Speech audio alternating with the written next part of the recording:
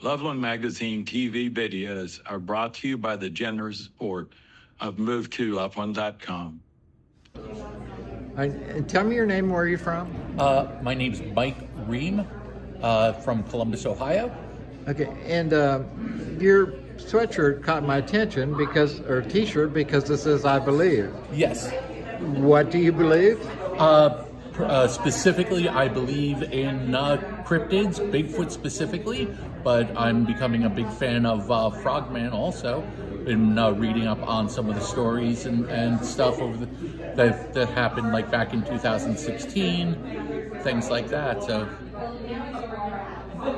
So, are any of the stories that you have heard about the Frogman or Loveland Frogs unbelievable? Too far-fetched?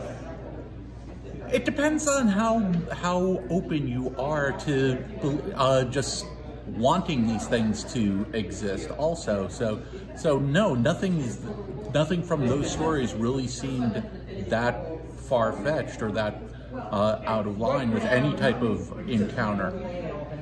Your hat, frog-like? Yes. So specific. Let me do this, because that caught my attention too. So you're going to make a believer out of all of us?